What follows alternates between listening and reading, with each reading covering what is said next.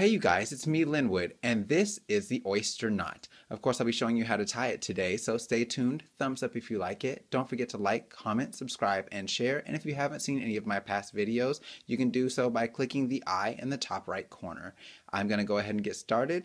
Thank you so much for watching. God bless. Alright, so first things first, this is my right side, this is my left side. The image is flipped, so when I say right, it's also your right. And my blade is on my right side, my tail is on the left. I am going to start by creating my power crease here in the middle, same way I always do. I'm just going to pull it to the center, and I'm going to bring the tail over the blade, just like so. We'll wrap around the back. And once we've done so, I'm just going to come up from the front and down through the center over to the right side. So now my tail is on my right side. So again, that was around the back, up from the front, down through the center, and now we're on the right. Okay, so from here what I'm going to do is take this baby and just fold it down like so. Bring it right on across. Fold it up. So now I'm pretty much creating like this spiral type look. And then I'm just going to go ahead and bring it up through the center onto that side. And once I've got that, I'm just going to make sure I have this nice and centered.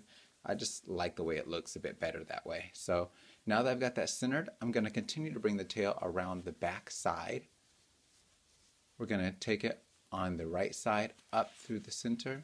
I'm going to pull it down through this loop right here. So we're just pulling down and through there. And then I'll just make a few adjustments and we'll get it snugged up. Just like so.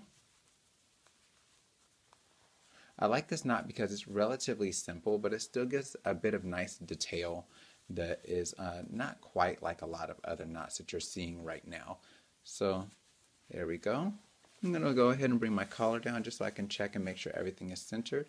And as always, if I need to adjust, I'm just going to push the knot up while holding on to the blade and take it from there. Now I'm just going to place it right on into my vest.